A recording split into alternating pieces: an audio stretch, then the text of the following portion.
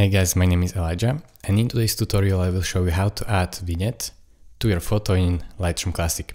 It's really, guys, simple and straightforward. Follow my steps and I will show you. Pick your photo and import it. In my case it is this one.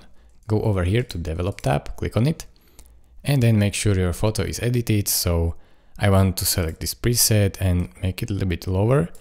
And then to add a vignette, you will need to go here to this panel. Make sure you see this panel. If you don't see this panel, then you might click tab accidentally. So click tab to show it. And then go down, all the way down until you see vignette settings, which is all the way to the bottom right here. Here you have post crop vignetting.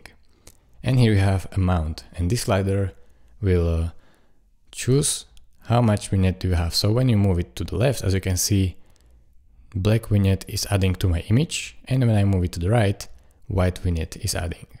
So depending on the look that you are going for, I will add a little bit of this black vignette to really showcase my dark vibes. As you can see, here it is before and after.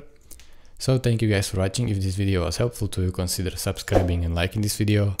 And I guess I will see you in the next tutorial. See you there. Bye bye.